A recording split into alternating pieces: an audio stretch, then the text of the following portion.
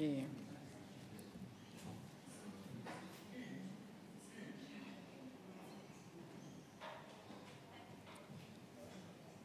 Are we right? Still 1 minute.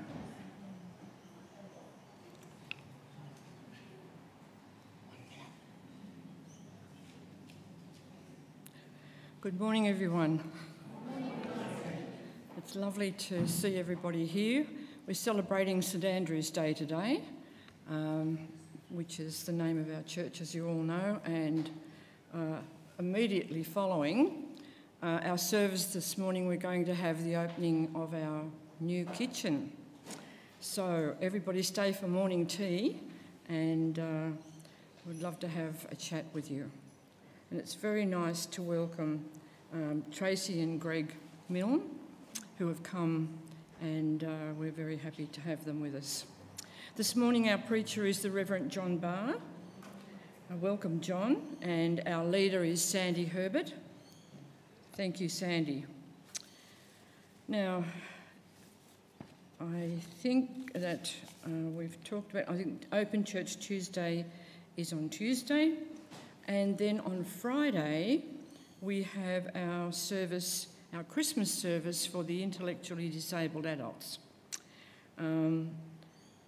They are well attended, and New Haven Farm and McCall Gardens come. We've been getting about 40 to 50 guys coming with their carers, and it's been a really big thing. We're going to have a nativity pageant on Friday, so if you'd like to come and have a look and pop in, that would be really lovely.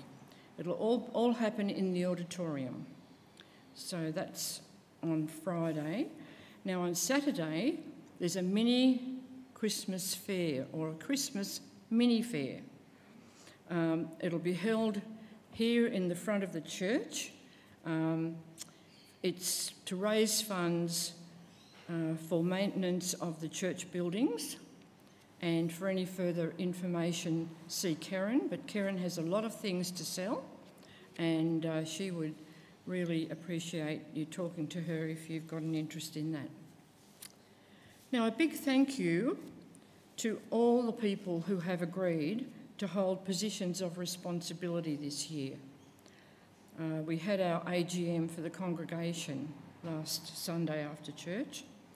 So if you're on the pastoral leaders team, the church council, you're a rep to presbytery, an offering coordinator, someone who looks after the communion, or the flower coordinator, or any other job, we just thank you for stepping up and taking that responsibility. But a special welcome and acknowledgement to new members of the PLT, Bev Stevens and Val Schweinsberg, and also a new member to the Church Council, Stephanie Meany. So I think everybody should give them a clap. Now, at last week's AGM, we rescinded the decision that was made on the 15th of October to hold as many church services in the church as possible. And the reason that we did that is because the ongoing mould issues in here. And there are some people who are really find the mould issues a big problem, to the extent that some won't come when the church is held in here. So a decision was made to resume services alternating between the church and the auditorium, and this gives most people the opportunity to come to church at least a couple of times a month. And we will resume alternating services in the church and the auditorium, with the first Sunday and the third Sunday in the church. So next week is the first Sunday of the month, so that will be in here. I got myself all mixed up. I've just sorted it out, standing here. Okay, so the next Sunday, church will be in here, and the following Sunday, it'll be in the auditorium. Okay, and I think that's... No, there's one more thing. Now, for the intellectually disabled adults Christmas, we usually buy them a little gift, and this year it's a Christmas comic, and so yeah, they really love these things. Some of them can read, some of them can't, a lot of them can't, but they love to look at the pictures. And so if you would like to contribute anything towards the cost of those, please come and see me later. Thank you. Thank you, Margaret. So welcome to our St Andrew's Day, and to all of you at home. We're glad to share with you, because through the streaming we all blend together, don't we? John Barr, our minister today, his email said he'd looked up St Andrew's, and so had I. And I can't preempt what he's going to say, but I can say that he was a servant, and he served John the Baptist, and then he served Jesus. And I arrived here about 1990, and I've witnessed some wonderful servants, and if I named them all just now, we'd be here for the half hour or an hour. But wonderful servants in our congregation, and I can't name them all, but most are in heaven now with our Lord. And when I arrived with Warwick in Paget Street, it was Bob and Del Talks who welcomed us, and I know, Bob, you watch on the streaming, so he welcomed us very wonderfully well, and that's why we came. And it then was Mary Avern and Nola Moxie and Enid Kerr. Some of you probably haven't heard those names, but they were the ones that taught me to serve and how to serve in this district. You know, every district's different. Of course, we've had a continuation of great servants, Irene and Ian as well, and Betty up the back there, who was in Paget Street as well. Of course, we've had them, and we will continue to serve Richmond and Hawkesbury in the area. So,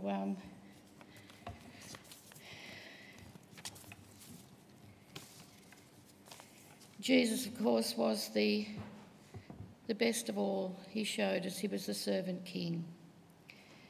So we're going to call to worship now. This is the day we celebrate the reign of Christ. Here we lay ourselves before him to rededicate our lives to the one who is the core of our existence.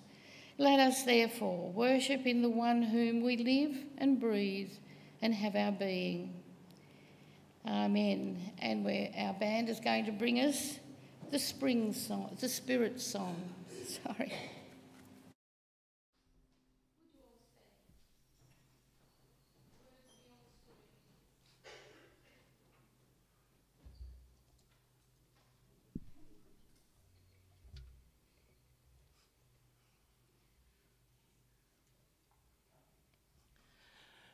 Good morning, St Andrews. Lovely to see you all this morning. Join us as we sing the Spirit song.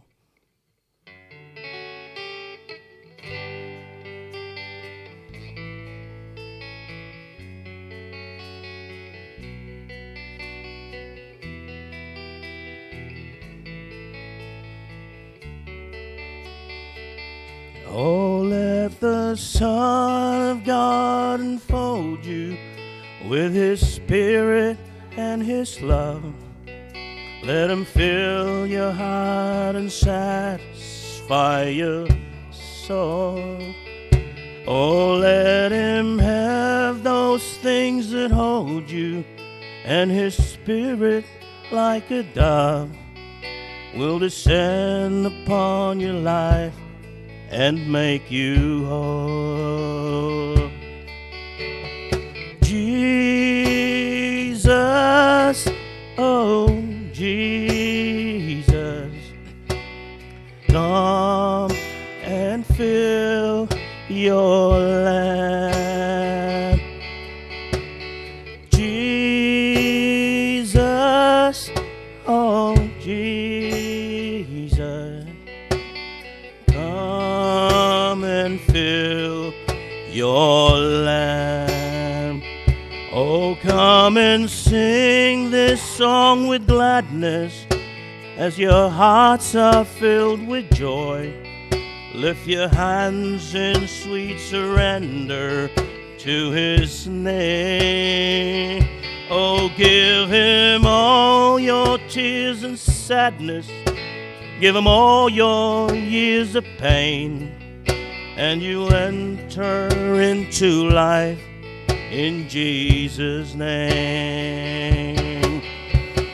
Jesus, oh Jesus, come and fill your lamps.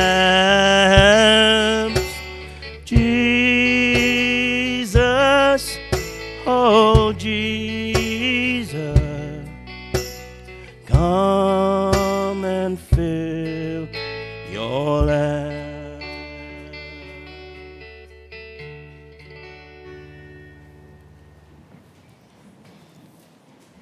Thank you.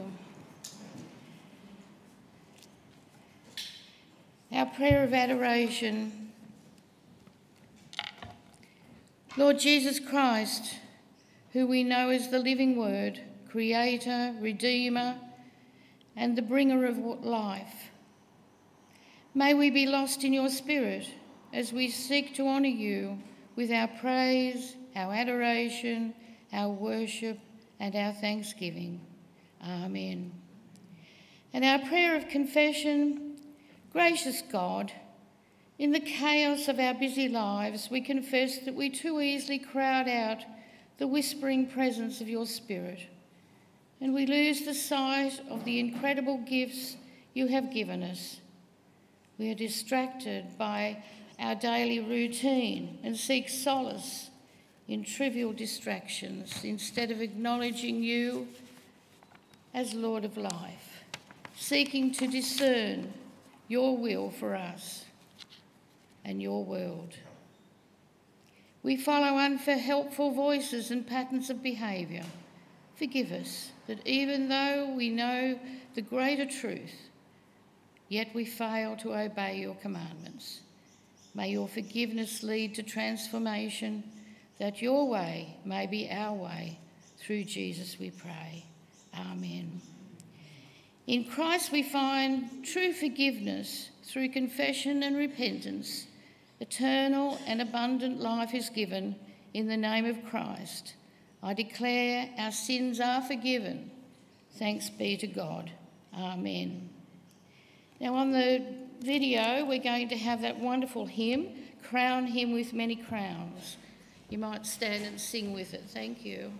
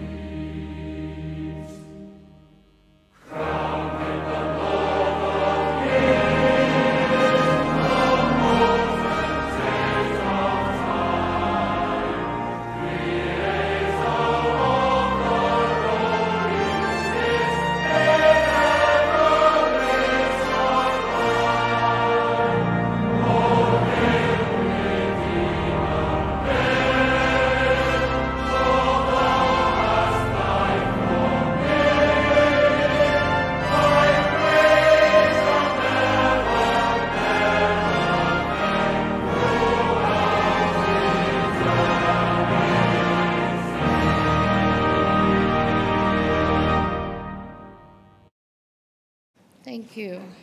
Our Bible reading Kay will bring, and then John will come and do the service. Thank you. Good morning.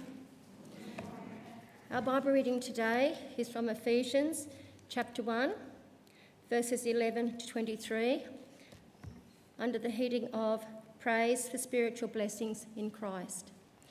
In him we were also chosen, having been predestined according to the plan of him who works out everything in conformity with the purpose of his will, in order that we who were the first to put our hope in Christ might be for the praise of his glory. And you also were included in Christ when you heard the message of truth, the gospel of your salvation. When you believed, you were marked in him with a seal that promised Holy Spirit, who is a deposit guaranteeing our inheritance until the redemption of those who are God's possession, to the praise of his glory. Thanksgiving and prayer. For this reason, ever since I heard about your faith in the Lord Jesus and your love for all God's people, I have not stopped giving thanks for you, remembering you in my prayers. I keep asking that the God of our Lord Jesus Christ, the glorious Father, may give you the spirit of wisdom and revelation, so that you may know him better. I pray that the eyes of your heart may be enlightened, in order that you may know the hope to which he has called you, the riches of his glorious inheritance in his holy name, and his incomparably great power for us who believe. The power is the same as the mighty strength he exerted when he raised Christ from the dead and seated him at his right-hand side in the heavenly realms, far above all rule and authority, power and dominion, and every name that is invoked, not only in the present age, but also in the one to come. And God placed all things under his feet and appointed him to be head over everything for the church, which is his body, the fullness of him who fills everything in every way. This is the word of the Lord.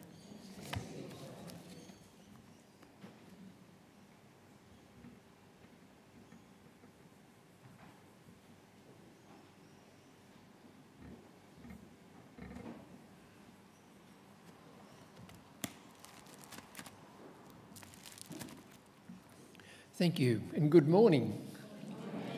It's lovely to be here, and good morning to those watching online as well.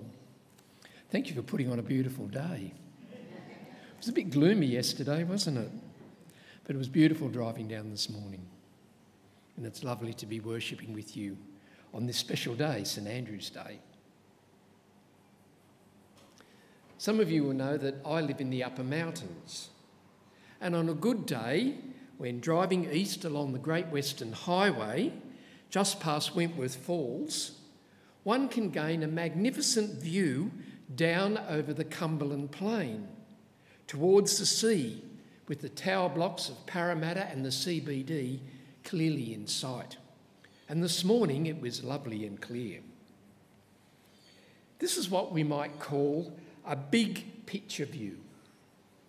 From a height of nearly 1,000 metres, and a distance of some 80 kilometres, I am able to look over with one glimpse the incredible vista of a sprawling city of some 5 million people.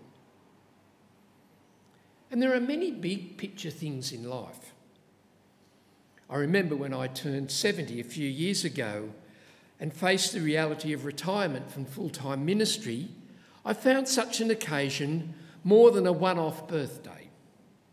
It was a time of looking back over my life at all the things I had done and not done. It was a time of celebration and delight. It was also a time of a few regrets and a little bit of sadness, as life in all its joys and complexity rolled out before me with the marking of 7 decades on this earth. Big picture things are important, but so often we seem to get caught up in the details. Our focus is on the immediate, getting to work on time, making those mortgage payments each month, paying the electricity bill by the due date, having the car serviced, remembering the next medical appointment, and getting ready for Christmas, which I'm hastened to remind you is less than 4 weeks away. Here we often cannot see beyond the now, as we live from day to day, from week to week, or from month to month. But today is different. I wonder how you respond to the Bible reading we have just heard.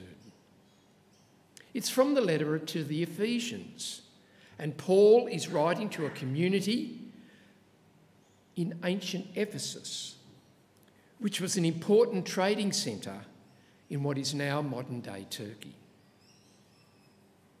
I find this quite a mind-blowing passage, as Paul gives us with what I believe to be a big picture of faith. In this passage, Jesus is not just a teacher wandering from village to village in Galilee, not just a healer who reaches out to the poor, or a prophet who calls for justice. Here in this text from Ephesians, Jesus is raised up in an awesome, mighty, exalted way to be seated at the right hand of God.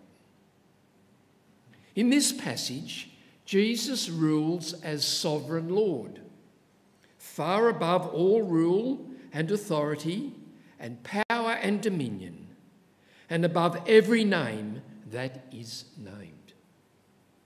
In this passage, Jesus embodies truth, as Paul declares that it is in Christ we have our hope for the present and for the future. In a world that is caught up and, dare I say, obsessed with details, these are mind-blowing claims.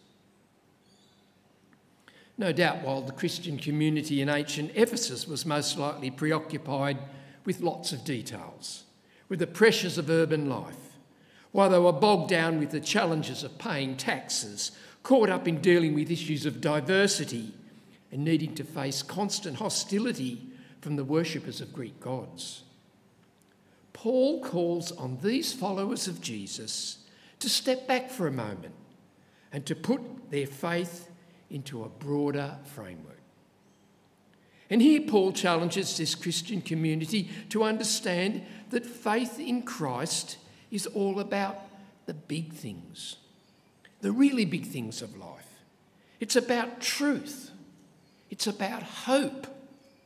It's about what we are called to be and to do in life.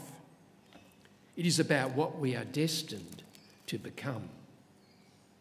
For you see, faith in Christ is unreservedly and quite definitively about life and death issues. Faith in Christ is about who is ultimately in control.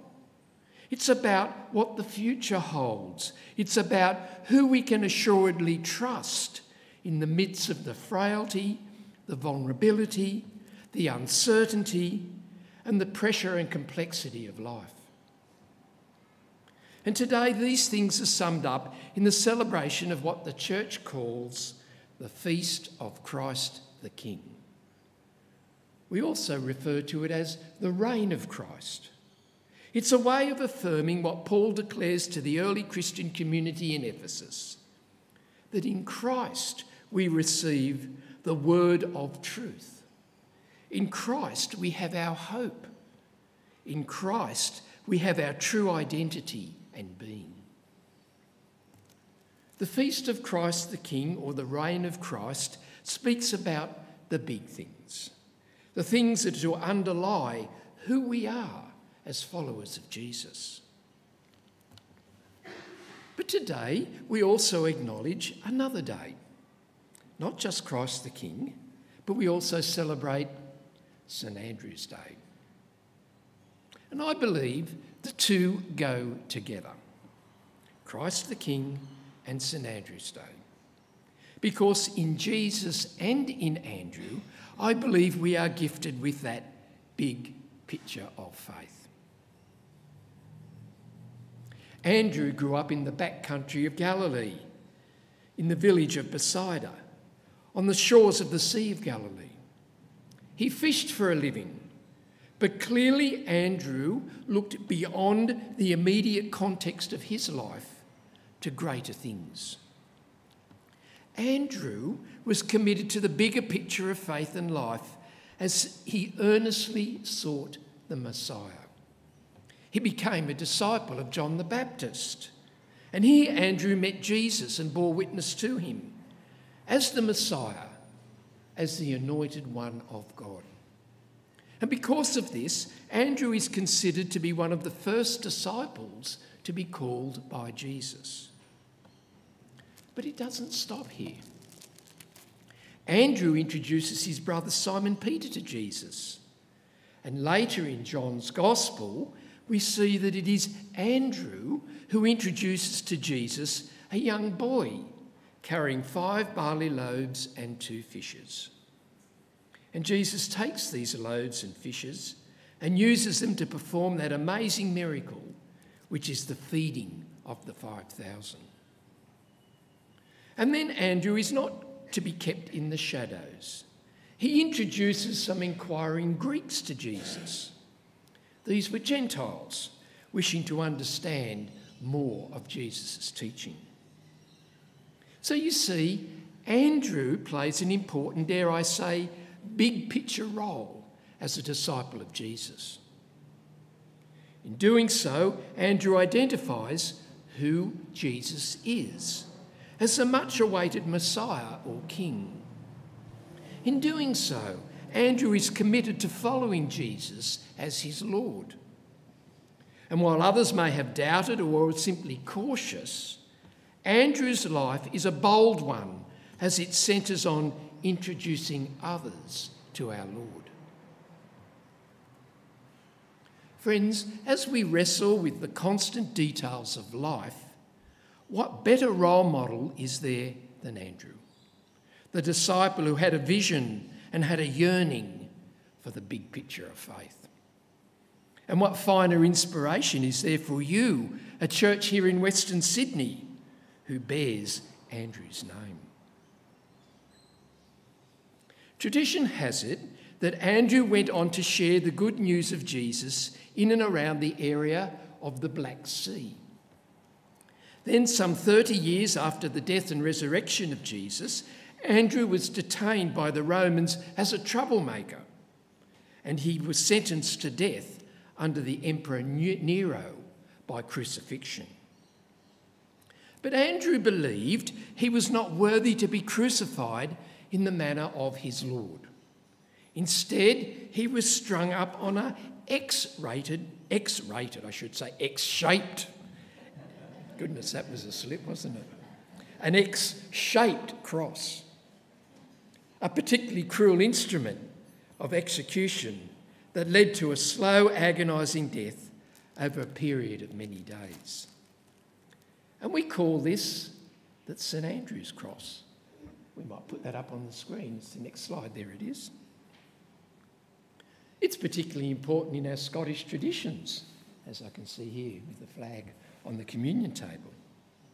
But most important, the St Andrew's Cross is a potent symbol declaring the big picture of things, the big picture of faith and life. That in Jesus, the crucified, risen Christ, there is truth. In a world where half-truths and fake news dominate our lives, that in Jesus, the ascended Christ, there is hope for a fractured, broken world. That in Jesus, the one who is our sovereign Lord, there is the assurance that God will restore, revive, and make all things new. And there's one last point. Look at the cross. What do you see? In the St Andrew's Cross, or the diagonal cross, I see an empty cross. This informs us of the big picture truth that we should never forget. That in the empty cross it says that resurrection follows death, that light overcomes darkness, that peace prevails over violence, and that good triumphs over evil. And secondly, when I look at this cross, and maybe you do too, I see the power of the gospel and the immense possibilities there are in following Jesus and being God's people in the world. For you see, in this cross, you can see not just a diagonal, I see a multiplication sign. You know, we put a cross in multiplication in arithmetic. And I think this is a simple, most profound sign that points to the growth of things, to the proliferation of things, to an abundance of things, and the experience of wholeness and joy. And as a consequence, to the restoration and the renewal of individual lives, and indeed of the whole creation. And isn't that what we as a body of Christ, the people of God, are really on about? Friends, on this feast of Christ, the King, and on this day when we celebrate our Saint Andrew, take time, look at this cross, and think about what your faith is and what it means. And in doing so, reflect on who we are as a community of faith. As a community of faith in this place. And do consider carefully what God is calling us all to be and to do in a world that is truly crying out for the good news of Jesus. Amen.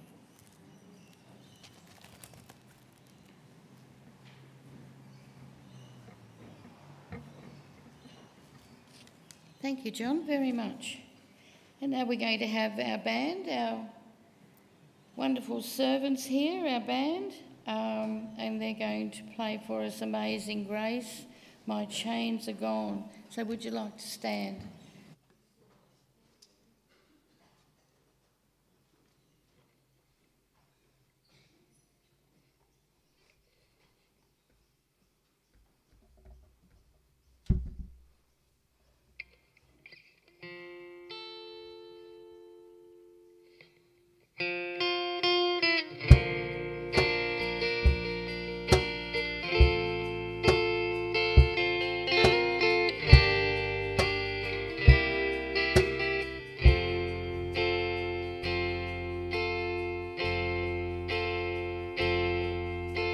Amazing grace, how sweet the sound that saved a wretch like me. I was once lost, but now I'm found. Was blind, but now I see.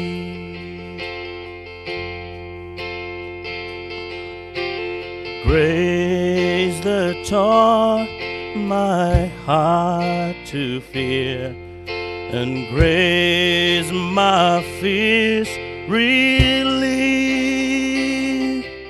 How precious did that grace appear the hour I first believed.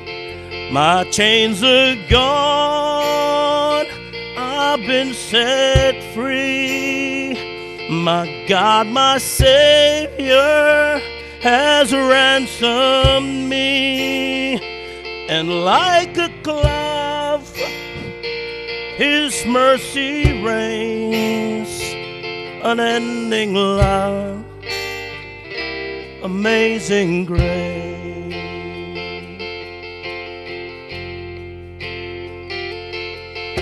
The Lord has has promised good to me. His word my hope secures. He will my shield and portion be, as long as life endures. My chains are gone, I've been set free. My God, my Savior has ransomed me. And like a flood, His mercy reigns.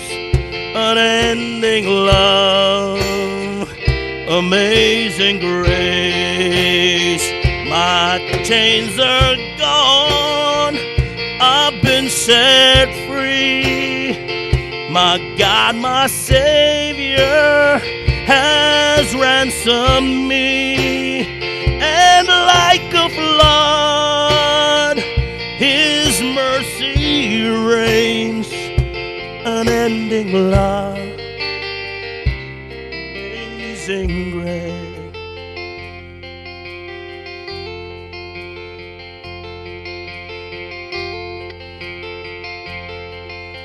The earth shall soon dissolve like snow. The sun forbears to shine, but God, who called me here below, will be forever mine. Will be forever mine. You are forever mine.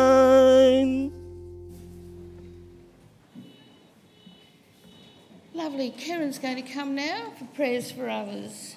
Thanks, Karen.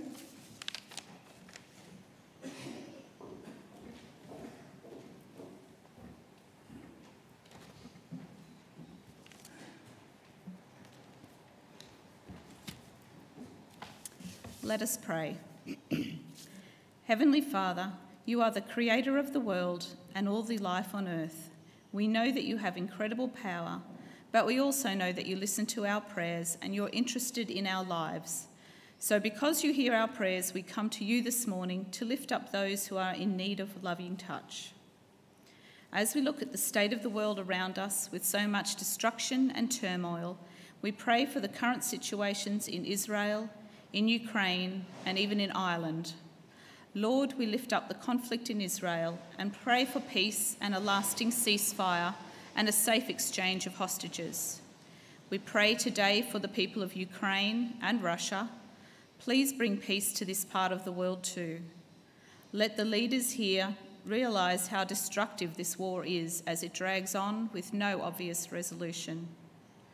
Father, we also hear recently of unrest in Ireland, and so we pray for the people in this part of the world too as they struggle with unrest. Lord, closer to home in Australia, we pray for our own people who are finding life hard. More and more people, even in our local area, are struggling to afford food, rent, and necessities. Those who do their best to help are being overwhelmed with increase of not just homeless, but of the working poor who now seek assistance too. So Lord, please strengthen and empower these agencies as they are under pressure. Father, we pray for the leadership of Australia. Please give our government wisdom to address issues such as homelessness, poverty, hospital wait times, rising cost of necessities and youth crime. May our leaders serve the people with genuine care and compassion. Inspire them always to seek the common good, and may they be your instruments of bringing peace, justice and harmony to our society. Father God, please be with members of our own congregation who are not well. Bring healing to those who are sick, strengthen those who are feeling weak or vulnerable, and walk alongside those who are struggling. In the quiet, we lift up those known to us who need your healing touch now. Father, we also give thanks for our church community. We are so grateful for faithful members of this congregation who have left a solid foundation for so many years. We pray that we are able to continue to serve you and each other in the Hawkesbury. We particularly give thanks for the lives of Ian and Irene Milne, and we remember them even as we find little things that Ian has made for the church, or when we remember things that Irene would have said or done at church. Thank you for these faithful servants. And so, Lord, as we head into another week, we give thanks for the many blessings that you give and the prayers that you answer. Please join me in saying the Lord's Prayer, which can be found in the back cover of the Red Hymn Book. Our Father in heaven, hallowed be your name. Your kingdom come. Your will be done on earth as in heaven. Give us today our daily bread. Forgive us our sins, as we forgive those who sin against us. Save us from the time of trial, and deliver us from evil.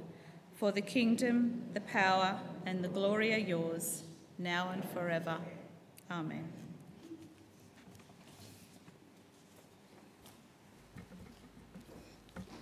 Thanks, Karen.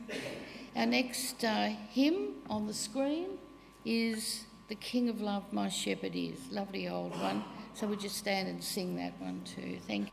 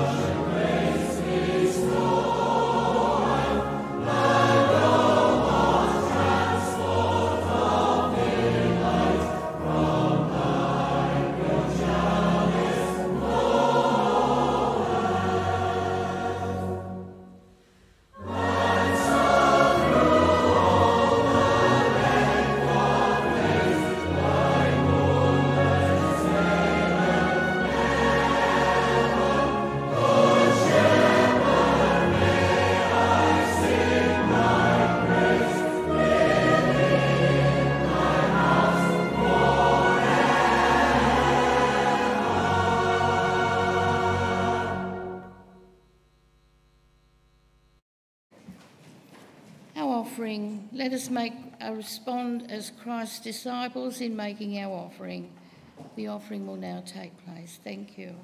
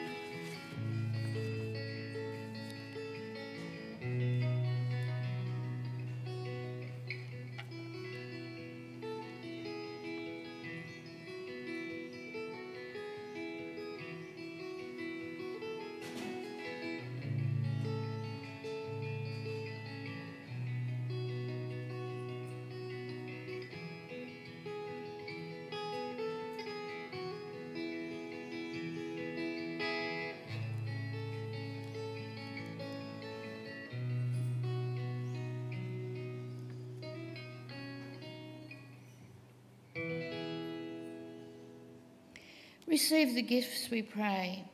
They are tokens of our love for you, Lord, and our desire to serve you and alone. Amen. And now we've got the band are going to sing Christ is Enough. Thank you, band.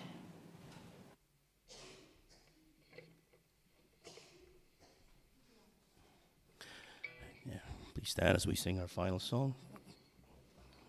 Christ is enough.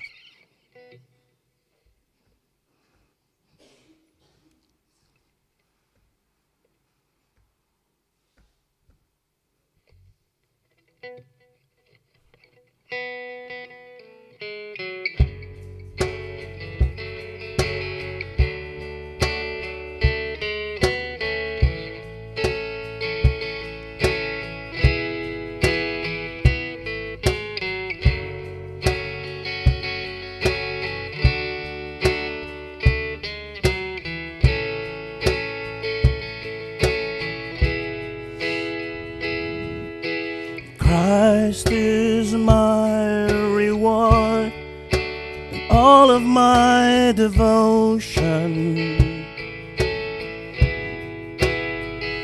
Now there's nothing in this world that could ever satisfy. Through every trial, my soul will sing. No turning back, I've been set free. Christ is enough for me. Christ is enough for me. Everything I need is in you. Everything I need, Christ my all in all, joy of my salvation, and this hope will never fail. Heaven is our home. Through every storm, my soul will sing, Jesus is here. To God be the glory. Christ is enough for me. Christ is enough for me. Everything I need is in you. Everything I need.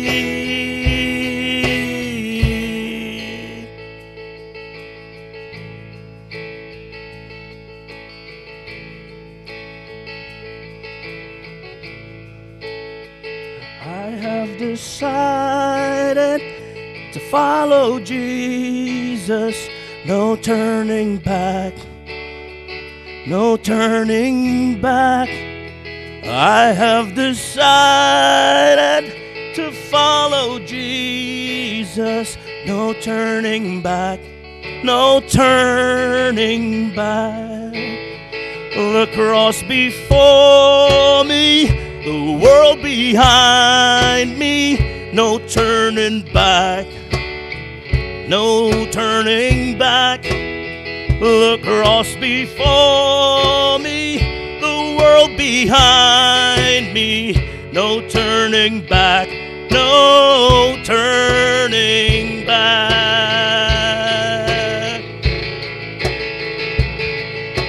Christ is enough for me. Christ is enough for me. Everything I need is in you.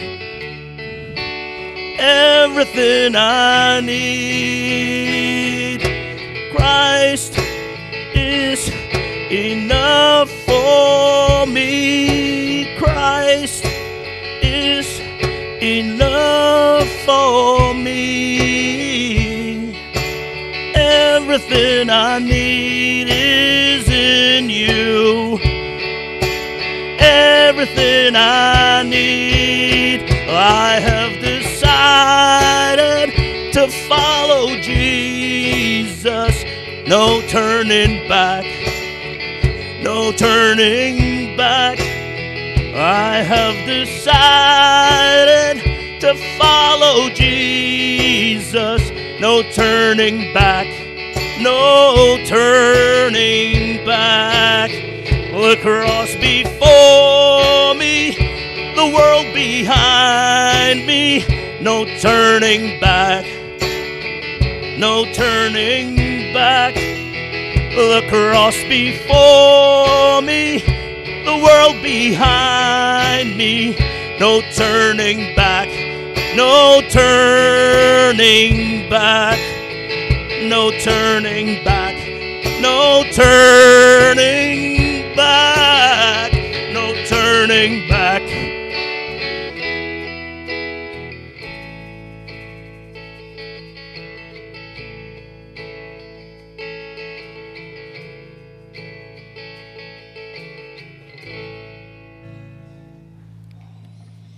Christ God is incarnate,